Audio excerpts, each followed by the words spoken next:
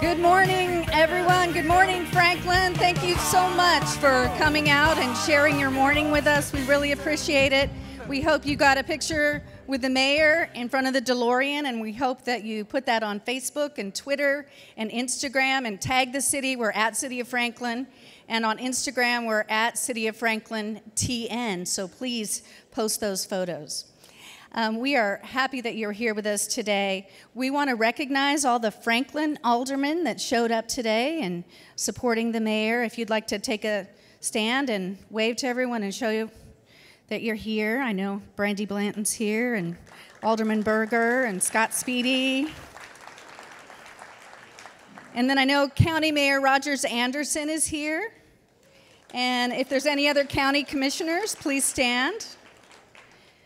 We also, are there any state representatives here today? I'm not sure. We also want to give a round to all our city employees back there that came out and put up the wonderful booths and to educate our citizens more about what they do every day. I'm Melissa Ryerson. I'm the communications manager, and I'm happy to be here today too. And I'm happy to introduce Dr. Kenneth Hill. He's going to lead us in the prayer. He's from Shorter Chapel AME Church. Let us bow our heads. Good morning, God. Good morning, citizens of City of Franklin and the county. We thank you for the many blessings that our community has.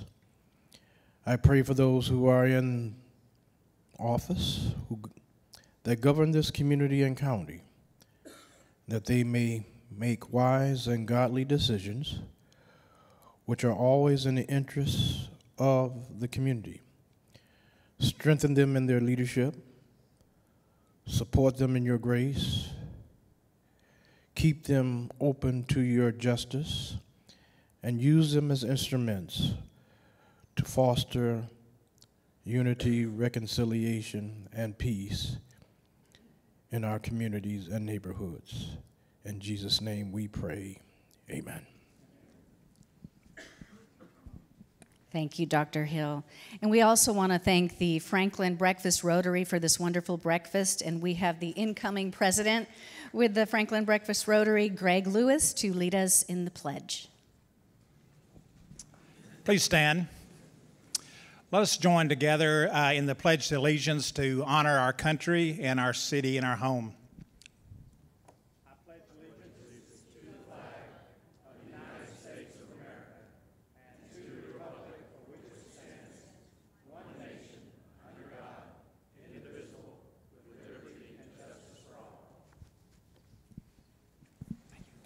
Thank you, Greg. And now on with State of the City.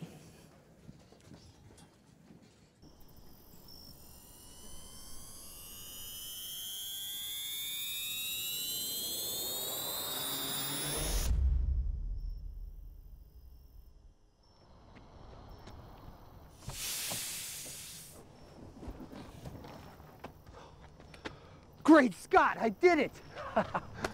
Eric! Oh, hey Mayor, you got my message. Thanks for coming. I got your message, but I would have been here sooner, but I couldn't find my skateboard. Don't need money, don't take fame, don't need no credit card to ride this train. Well, hey Mayor, I know what you want to talk about at the State of the City. You know, growth, transportation, infrastructure, affordable housing, all these things our town is dealing with right now. Well, you know what? Franklin was dealing with this 30 years ago. Just like when all this was farmland, as far as the eye can see. Really? People were having the same problem then as we are today? Yes, that and lots more. I know. I saw it with my own eyes. How? Well, I built a time machine. You got a DeLorean just like the movie? Precisely. Let's go. All right, let's take a ride.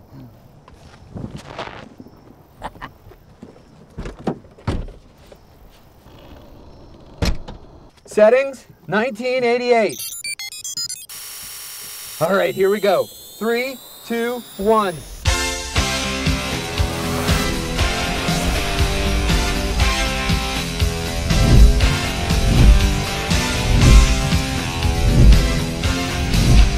Hello, my name is Wink Martindale, and I'll be your back-in-time tour guide.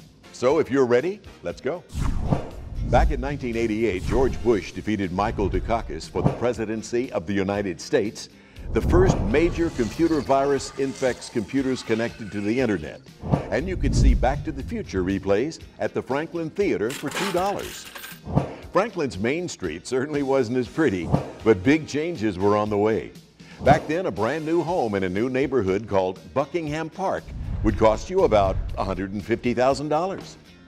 Let's start our Franklin journey back in time in January 1988. The mayor recommended a moratorium on annexations and rezonings. Yes, folks, some people didn't like growth even back then either. Since 1980, Franklin had annexed more than 9,000 acres into its corporate limits. The mayor said enough land already exists in city zones to satisfy things for a while. City services are not adequate for the vacant land recently annexed. But later that month, the moratorium didn't McFly. Franklin aldermen abandoned it in a 3-5 vote.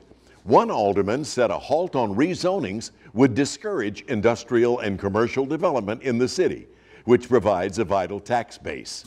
Growth continued to challenge city leaders.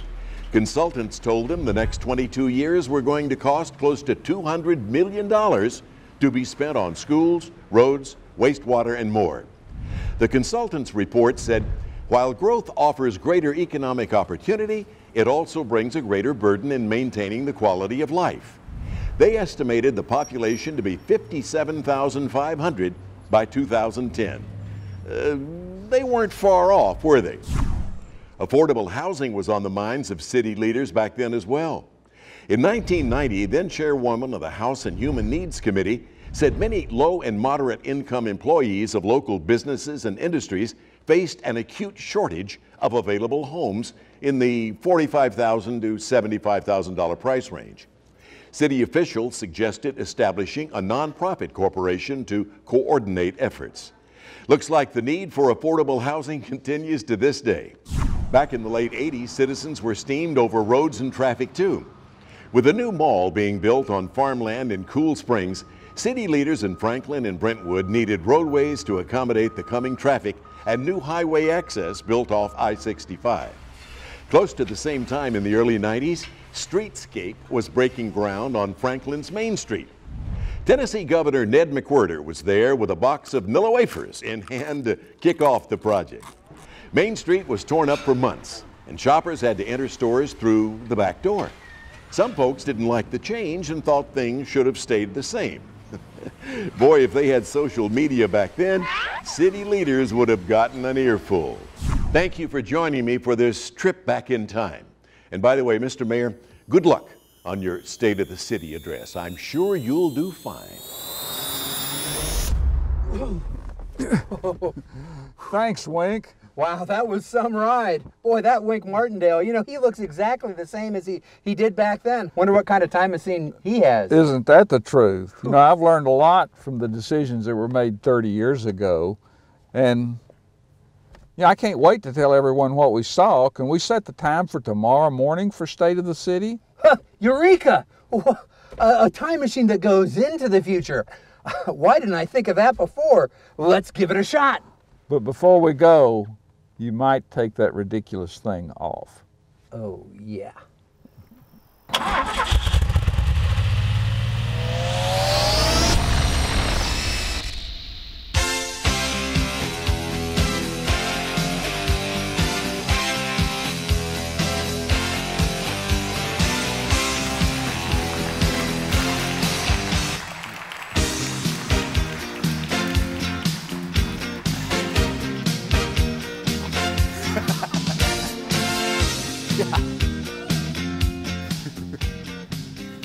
Good morning.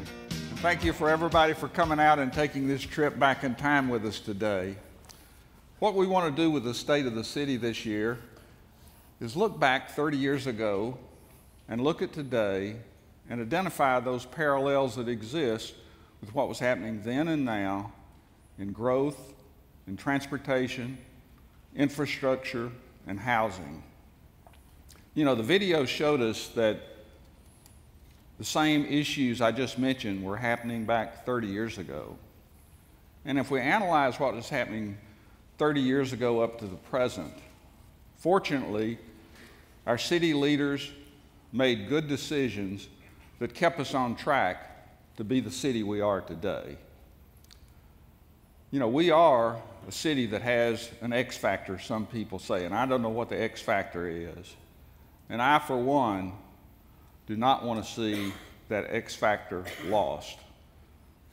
So, all right, so we had the opportunity to talk to some folks that were here 30 years ago and very much engaged in critical decisions that have shaped what Franklin is today.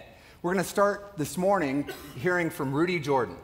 Rudy was the Heritage Foundation director a number of years ago and very engaged in bringing major changes to Main Street. You know, Rudy wasn't from around here, but she had some big ideas that made a huge impact. Let's hear from Rudy.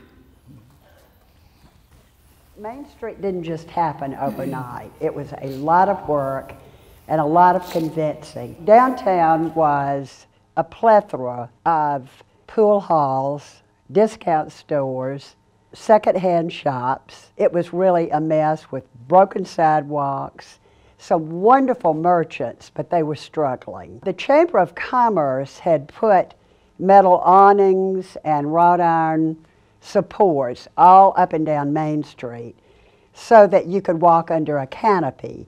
They wanted it to look like the mall, so I always made the joke that they mauled, a pun intended, Main Street. The buildings were slip-covered in vinyl sidings so that you couldn't see the windows on the upper stories, and it was a general mess. They covered the transoms, and in some cases even secondary doors. So we went back through and we did a demonstration with one of the buildings downtown. So we repointed the brick, we painted the building, we put in awnings, and we just generally did what needed to be done to that building to demonstrate to other property owners what could happen. Using historic design guidelines got the buildings the way they look today. And then we focused on the economic impact and bringing people in here. People were getting it, but I did have several merchants that say, you know, I went out of business because you guys, or you in particular, have forced this on us. So there's always pain when you grow. I would go to Margaret Martin and say, what have I done wrong? And she would say, you're a newcomer, people don't like change, but it's exactly what we need. Thank you, Rudy. All right, Mayor, reflect a little bit from your perspective, the impact that Streetscape has had and what's on the horizon.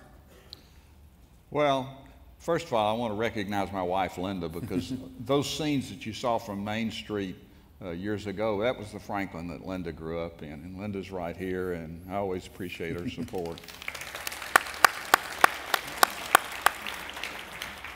But this is one of those major moments in Franklin's history when Franklin changed forever because of the Streetscape project on Main Street. And now we're a destination where other communities come and look to see what we've done to our downtown. It's been a huge economic generator for us. It's been a great investment for us. One of our current projects that is being paved as we speak is Hillsborough Road, and we're finishing that project up. And that project is going to offer improved connectivity. Of course, it's going to be a good-looking project and a nice entry into our city. But also there are other things besides the beauty of the project. It also has a lot to do with the infrastructure such as water, sewer, stormwater in particular, and also undergrounding utilities. And I might mention that Franklin Road, we plan on bidding that in 2019, which will be our next streetscape project. So Eric, when you took this job, did you ever imagine what would be happening in downtown Franklin now? Well, we've sure seen a lot, and there's major redevelopment happening right now. You can't miss it. There's those huge cranes that are bringing Franklin or Harpeth Square to Franklin. That, of course, is a 120-room boutique hotel, apartment condo units, and retail and restaurant space as well. That's a $100 million investment. You also see the redevelopment on the square, the First Tennessee building now called 231 Public Square is taking shape, will open up later this year and bring the first rooftop restaurant and bar to Franklin overlooking the square. This last week you saw the Dotson's restaurant come down, and that will be a redevelopment with commercial and retail space and office space as well along our riverfront. So what you see there especially is bringing some of the energy and activity from the rest of Main Street, from east of the square to the river, that has really not been present for many years. So that's exciting development and major investment in our community. So what's been the reaction of... Your turn. I think when we look at the reaction of the community to the things we're doing in here, we have a number of ways to measure that. But one that we got recognition for last year was through the National Research Center, who recognized the city of Franklin with the Voice of the People Award. Eric, can you kind of go over the survey and also this national award that we received? So we did a citizen survey, and we're one of over 500 communities that do a similar survey across the country. It's cities with populations from under 1,000 to over 1 million. And you ask questions about the community's perception of quality of life and different other aspects. And we ranked very high in that. That's why we received this award. And so just a couple key takeaways. 97% of our residents rated quality of life in Franklin as excellent or good. That ranked in the top 10. We also saw top 20 rankings in our services, quality of city services. Our economic vitality ranked number 1. Confidence in city government ranked number 8. That's all really positive feedback, and we're honored to receive that. But we also heard concerns from our citizens in the survey, especially around the impact of growth, looking specifically at traffic, congestion, and housing affordability. About the same time as Streetscape, the mall at Cool Springs was being developed, or the Cool Springs Galleria. And we saw in the video that the face of the city was changing pretty significantly, and very quickly. Bob Martin was the planning director at that time, and we were able to sit down and get his perspective on what was happening.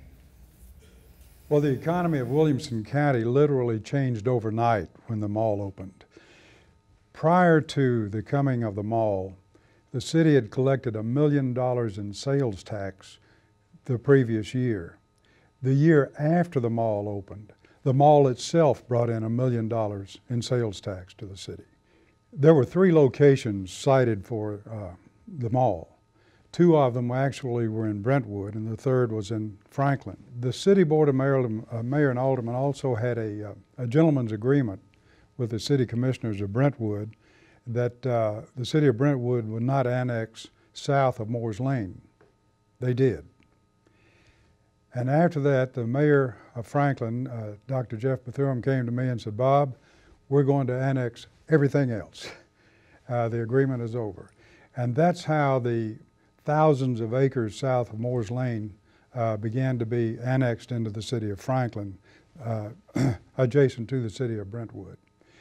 And on any given night, there were literally thousands of acres to be annexed and zoned. I had one of my planners to ask me, how in the world what are we going to do? And I said, absolutely nothing. We're going to wait till they get through with all of this, and then we're going to plan what's left. And that's what we did.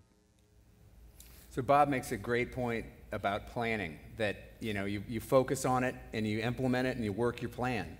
And that's what we've been doing for several years, looking long term, thinking about our needs, and thinking about what fits Franklin's character long term. Plans like Envision Franklin, our land use plan. Franklin Forward, which is our strategic plan. Invest Franklin is dedicated funding for growth impacts for infrastructure and operations, a dime on the property tax. We have long-term plans for parks, our comprehensive transportation plan, our water needs with the integrated water plan, and starting just this week is a regional effort on the southern corridor, looking at transit and transportation needs, linking Williamson County and Metro Nashville. So good planning is what has been a key to Franklin's success in the past and will be in the future, and is key to quality of life. But Mayor, we don't just plan, we do.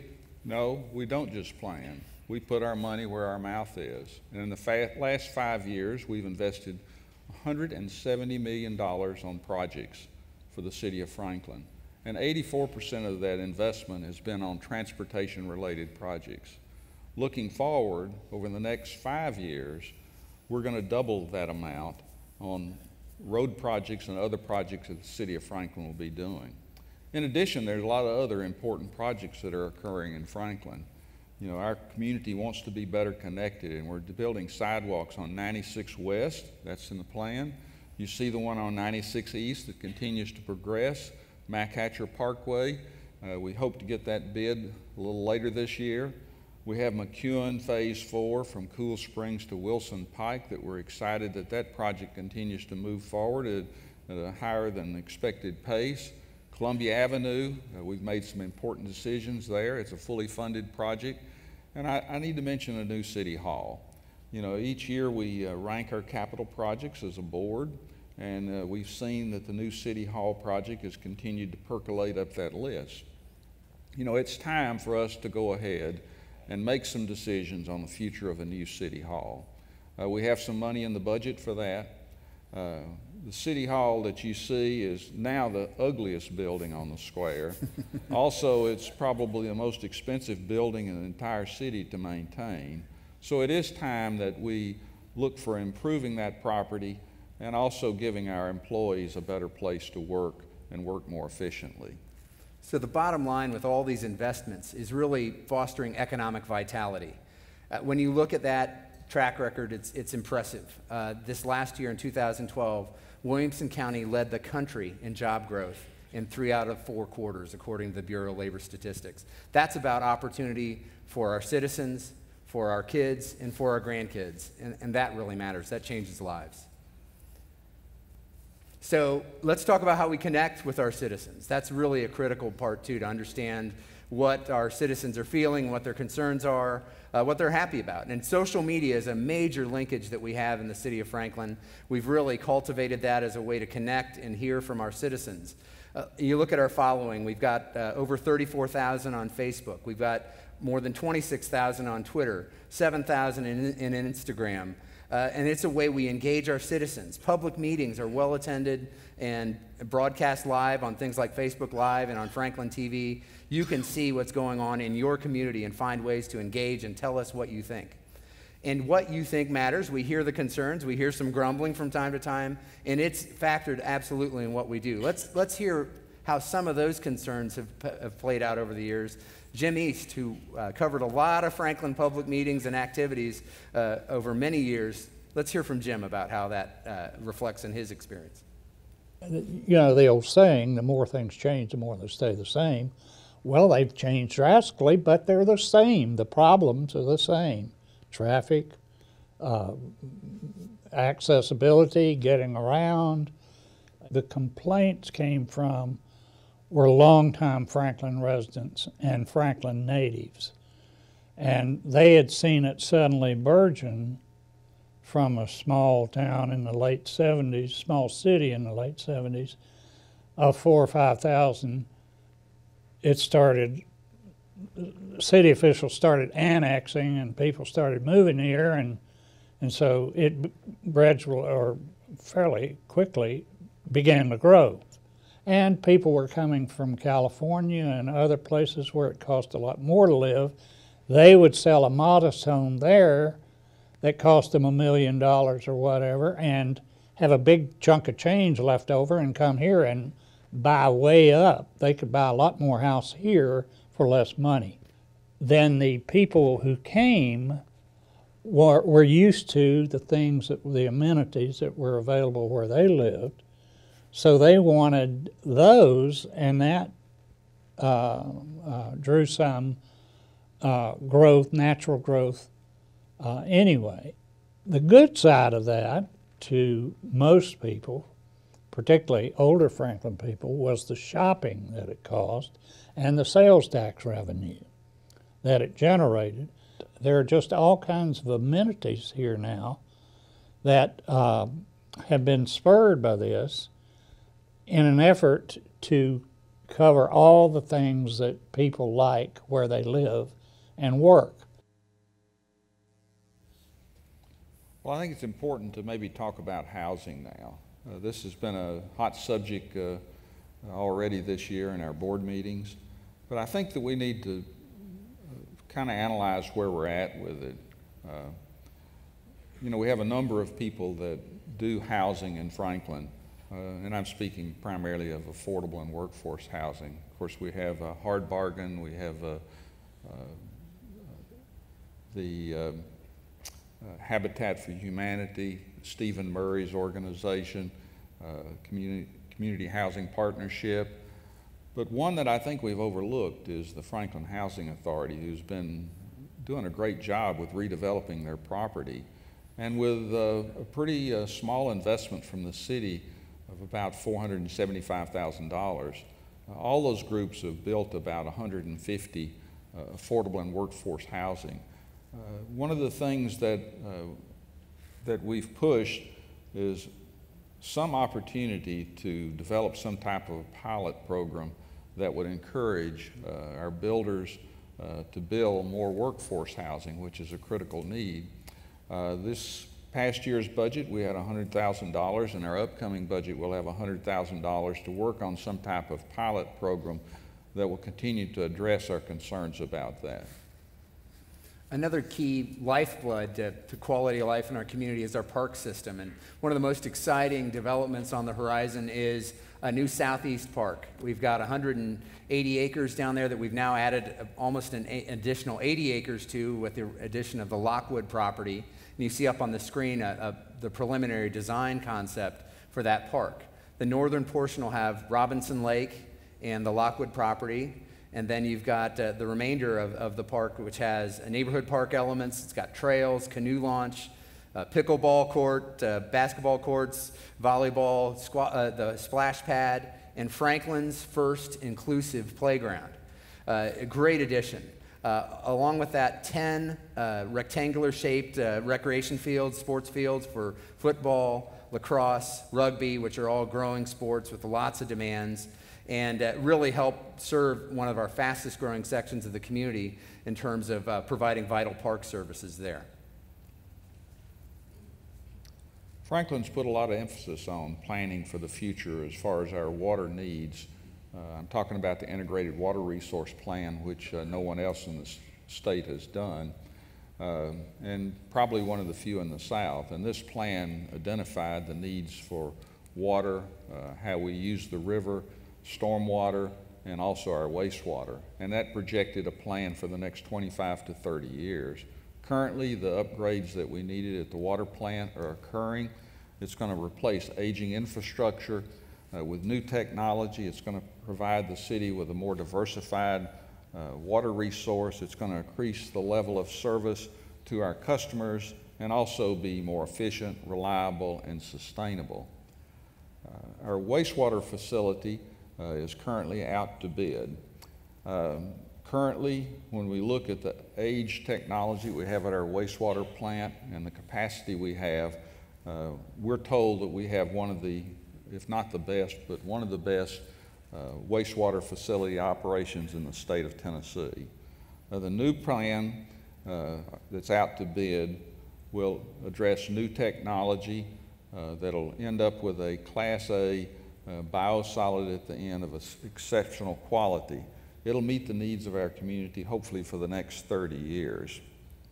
Good news for the citizens of Franklin is that we have a $100 million loan from the State Revolving Loan Fund at 1.47%, which is cheap money and helps us do this project.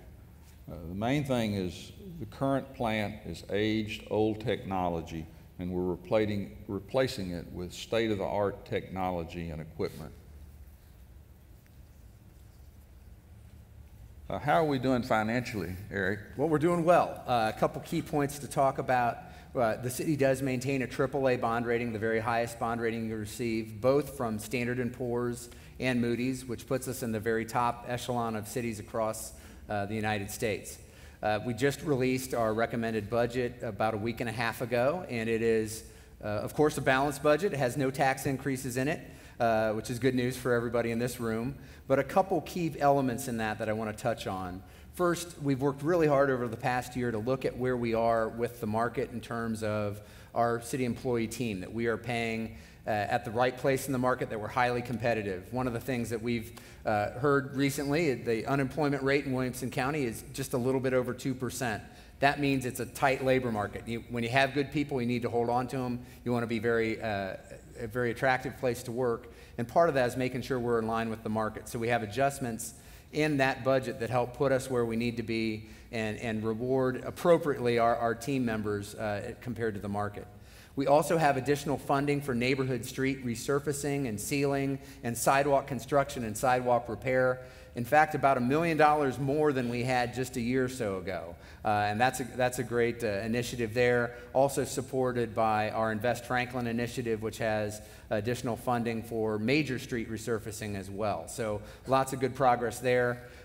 While we don't have a tax increase, we do have a slight bump, moving about $1.50 a month in the sanitation rate for neighborhood or community recycling and residential trash pickup. But the good news on that, though, is about 10 years ago, we were subsidizing that operation by $4.5 million of general fund tax dollars. This new budget has no subsidy from the general fund at all, so the ratepayer dollars are supporting that. So that's good progress, and compliment our team for their work there. And finally this morning, we want to talk a little more about quality of life in Franklin. You know, I think I often hear people say, let's shut the doors and don't let anybody else in. And I think some previous mayors tried that 30 years ago, and as you see, it didn't work. We talked with Alderman and Vice Mayor Margaret Martin about the changes in Franklin. Well, if you're either growing or you're regressing, and I think we don't want to regress. We don't want to go backwards. And when people say, we don't want Franklin to change, listen to who those people are. Most of them have come within the last 10 to 15 years or fewer years than that. And they think Franklin's always been this way. Well, it hasn't.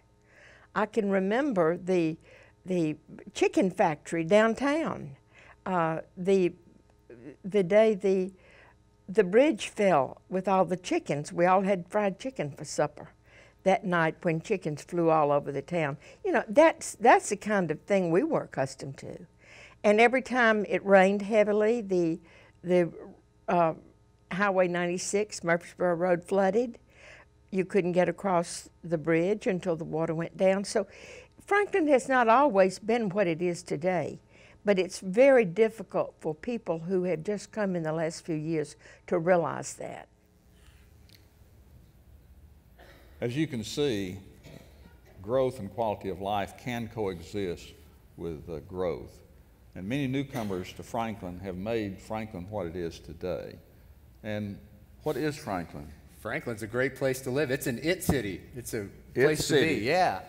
You see up on the screen some of those lists, and we jokingly say we've never met a top 10 list we didn't like, but they are a reflection of the quality of life of our community. You see a great place to live, great place for job seekers, to start a business. Our high-performing school districts and Williamson County Schools and Franklin Special School District. One of the things I'd like to highlight, we've talked about this 30-year look back. You know, Money Magazine has been rating cities as the best places to live in America for probably about 30 years or more. It's kind of the gold standard for that type of rating. And about 10 years ago, we were rated number 62 on that list. Pretty good. Then we moved up to 50, then 41. And this past fall, they released their list, and Franklin was number 4 on that list. So we're pretty proud of that. Yes. And number 2 in the South. We still think we're a little underrated, but that's okay. We won't dwell on that. But it's about quality of life, and it's about doing a great job and building a community we're all proud of and a great place to call home. Well, you know, this didn't happen by accident. We all know that. You know, we know it happened because of the dedicated professionals that work for the city of Franklin. The people that were here 30 years ago and the people that work for us today that you've seen their booths in the back. We also know that the Board of Mayor and Aldermen has made a lot of important decisions. And I think if we look back, most of those decisions were focused on not something for today or tomorrow, but they were focused on things that are going to happen 10 years, 20 years, 30 years down the road. So my hope now would be, with your help, that we'll continue to grow the city and have great planning. You know, our children that return to Franklin, people that continue to move to Franklin, are interested in the same quality of life that we have. And we want to continue to make those decisions that plan for 10 years, 20 years, 30 years down the road, and not be short-sighted and just focus on what is happening tomorrow. You know, we live in a very, very blessed community. We are so lucky. And with your help, Franklin is going to continue to be that place where people want to raise their family, where they want to work, where they want to start their business, where they want to worship, where they want to pray. So I applaud each and every one of you. Thanks for coming today, and we look forward to your help. God bless. Hey, Mayor, I think it's time to hop back in the time machine and see what's going to happen in the future. I agree. Let's go, Eric. I think we got the DeLorean for about 15 more minutes, so let's go.